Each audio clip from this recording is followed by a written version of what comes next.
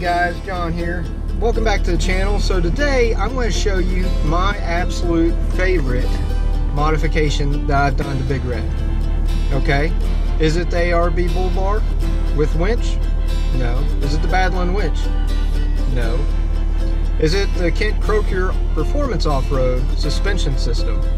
Leveling kit up front with the Deaver half packs in the back? No. Is it the airlift bags that I have for when I tow? No. Is it the dual command system? No, not that either.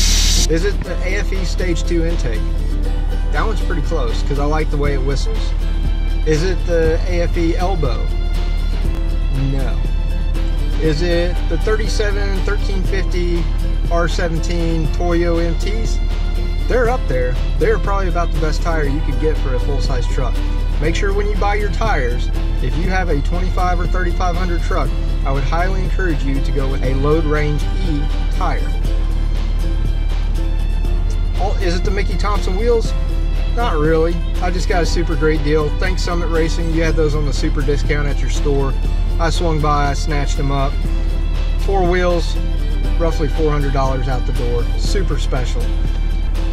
I like them, they're black. Are those my favorite upgrades?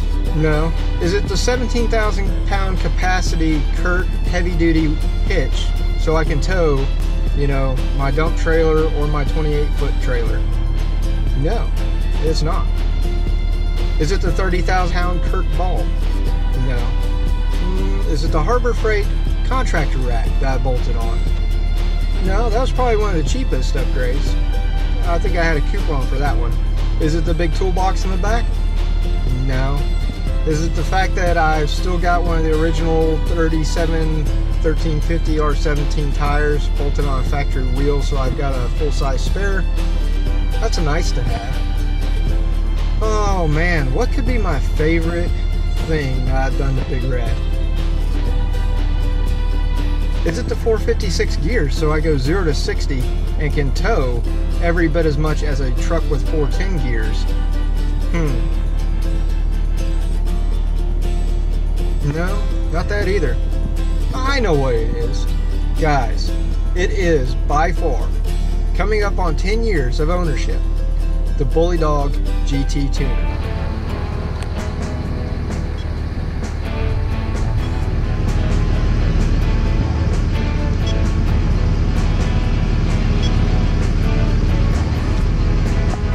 That's a driving coach mode. So you can run it with boost. Watch your boost gauge, or driving coach, which is what I usually run. So the truck's up at operating temperature. All right, the thing I love about the Bully Dog GT is you've got a series of menus. You know, it's plug and play, pretty straightforward and simple. You can do the gauge setup, diagnostics. Now diagnostics is where you make your money on this truck. If it throws an error code, guys, I got a ticket one time from a police officer because I had a headlight out. Needless to say, I went through a car wash back before it was lifted and all that cool stuff, and it would fit in a car wash. I went through a car wash, the water hit the light bulb just right and caused it to throw a code. I replaced the headlight bulb with a brand new one and was like, what the heck's going on? Well, they don't tell you, but your headlights on this truck are smart and they're wired to the ECM. So what did it do? It felt a surge or a short, and so it cut off that circuit. Meanwhile, I'm driving around, I don't have any trouble codes or anything. I'd swap out the light bulb, sure enough, go in there, clear the code, bam, back in business. So just, there's a few little things like that. These trucks are a lot smaller than what people give them credit for. Also on this menu, you know, you got the driving coach settings, you got your performance testing if you want to do 0 to 60 times or get crazy. And then you got some special functions for how you load and upgrade. Okay, you can uninstall. So the biggest thing is you can update the firmware. I don't think I've updated this since I installed it. For the most part, the truck just runs. As you can see, the screen is bright. It's still in great shape. You turn on the headlights and it goes dark. You turn the headlights off and it goes back to day. So on here, since I tow a lot, what I'm concerned with are your boost pressure, okay? That'll get up around, you know, 30, 32 peak with stock turbo and AFE 2 intake. Your fuel rail pressure, because you don't want to run this thing out of fuel, that's bad. So it fluctuates, as you can see. It's about 6.7 to 7.1 stock, and it'll ramp up to about 20,000. Next thing is my trans temp. So when I'm towing heavy, this trans temp is important. You do not want to overdo it, and it will actually defuel if you start overheating your transmission, as well as your coolant, so for your engine temperature. Right now we're sitting about 183. The trans temp runs about 185-ish, 165 due to the ATS deep pan, but that's important when you're towing heavy. Other things I've got set up here, you know, it's telling me my average miles per gallon. It tells me if I'm wasting fuel or not. That'll go back and forth when you're actually driving, depending on the load. Your driving efficiency, as you can see right now, I'm idling. I've dropped to B-. Your miles per gallon average, this actually changes as you go up down the road, and your green bar will tell you, you know, are you overly braking, overly accelerating. If you keep it in the green, you tend to get pretty good gas mileage. Now on the tunes, I don't know if you'll be able to hear it, I just went to no power. It does run a little bit rougher. When you turn it up, it advances the timing a little bit and the pulse on the injectors, and it adds 50 horsepower. Now they say performance adds 75. I haven't noticed that much difference between performance and extreme. And then of course extreme, if you pull up the light and somebody pulls up next to you, you know, sometimes you'll be tempted to put into extreme. But the weak link on the 5.9 Cummins and this year is the 48 RE. And if you got a stock transmission, this tuner alone will drop a transmission. It'll cause it to slip and everything else. So just know, I hardly ever get full throttle with this tune turned up. I hardly get full throttle in this thing, even on towing. This truck will turn these 37-inch tires over if you're not careful. It is a raw amount of power. So the Bully Dog GT is by far the best investment that I've made in my truck. It's lasted me 10 years. I think I paid close to $400 or $500 for it.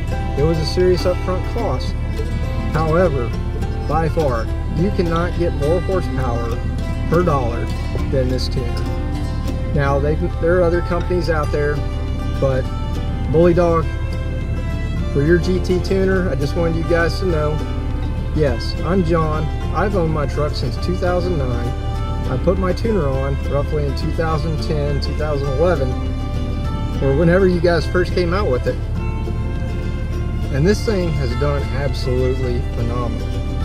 It lets me clear codes anytime I've had a clogged injector. I take a little bit of seafoam, put it in the injector, and I'm good to go. If there's a question which tuner you should go with, I'll tell you all day, every day, it's a Bully Dog GT. That tuner I've had for almost 10 years. My 7.3 liter Ford Excursion had an Outlook tuner by Bully Dog. When you turn that thing to extreme, she would keep up with most any sports car on the road. I haven't taken it to the track. I'm not taking it to the track, guys. This is my daily driver. Don't break the speed limit. Don't get yourself in trouble. Drive it smart, okay? You can drop the transmission in this truck with this tuner at 325 horsepower stock. The tuner has another extra 100. So you've got almost 400 plus horsepower by adding the tuner. Not to mention you add the AFE 2, so you get more intake air, their elbow, so you get more air into the engine. The great thing about diesel is, I don't know, but they say you can't detonate them unless you just run them too lean. You see all that black smoke, that just means you need more air, more turbos. And these things can get addictive and out crazy. Now, Big Red is my daily go everywhere, do everything truck. I'm not going out there, I'm not drag racing her, I'm not going hardcore mud in her. This truck gets me from point A to point B, no matter where I need to go. If I'm pulling my dump trailer through the dump, out there in the landfill, I don't know how many of y'all have ever been to a landfill, it's pretty squishy out there. The Toyo tires, outstanding. I will tell you one thing about Toyo tires, knock on some faux wood here. I have never had a Toyo tire go flat on me. I say again, I have never had a Toyo tire go flat on me. These Toyo tires are absolutely awesome, and I stand by them. And you know what? If Toyo wanted to send me a set of tires, I would love that. But they're not going to, because I've got, you know, 1,000 views. But by far, if I could figure out how to get a 40-inch tire and not have to jack my truck way up, if I had some flares like AEV has, the high mark fender flares for my 06 Dodge, I would love that. You know, I would love to stuff a 40-inch tire. The back, there's no doubt in my mind they would fit. It's the rubbing up front. And even the 37s, they rub a little bit, but they're not too excessive.